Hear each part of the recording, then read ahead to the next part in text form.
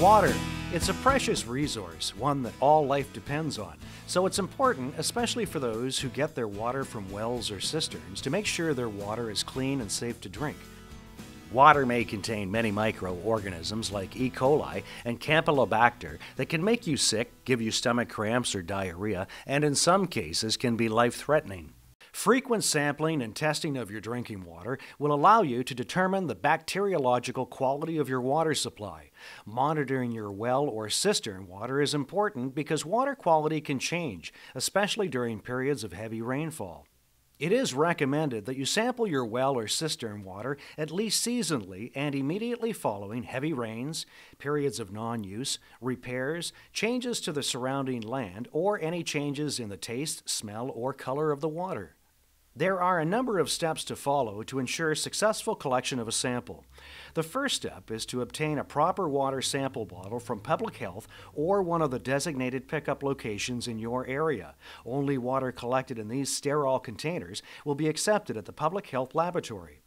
Sample your water when you're sure it can be delivered to the Public Health Unit or designated drop-off location on the same day as you collect it. Your water sample should not be left sitting for a long period of time at room temperature, as this can lead to inaccurate test results. Wash your hands before taking a water sample. When you take a water sample, it's important to remove any equipment or attachments such as aerators or filters from your tap. Do not take your sample from an outside faucet or garden hose. Always take a sample from an indoor tap with no aerator. Turn on the cold water tap and let it run for 2 to 3 minutes. This should be enough time to remove standing water from the plumbing system. Disinfect the end of the faucet to remove debris or bacteria before collecting your sample. Use an alcohol swab or a diluted bleach solution made by mixing 1 part of household unscented bleach to 10 parts of water.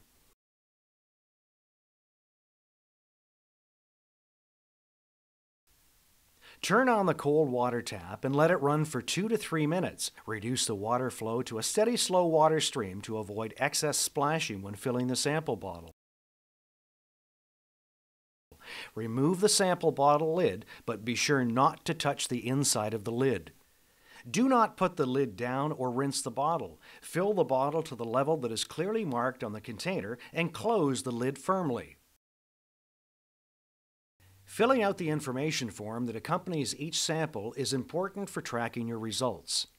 If the required fields in the form are not filled out, your sample may not be tested. After you've collected the sample, fill in the forms. Remove one of the barcode stickers on the bottle and attach it to the blue card. Print your name on the Peel Off tab and stick it to the back of the bottle. Insert the completed information in the plastic sleeve and wrap it around the bottle. Keep the sample cool until it is delivered to the drop-off location.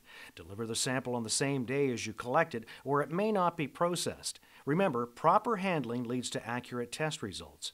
Filling out the information form that accompanies each sample is important for tracking. Your sample is now ready for submission. Frequent, accurate water sampling can help prevent the serious illnesses associated with poor water quality. Protect yourself and your family by protecting your source water supply.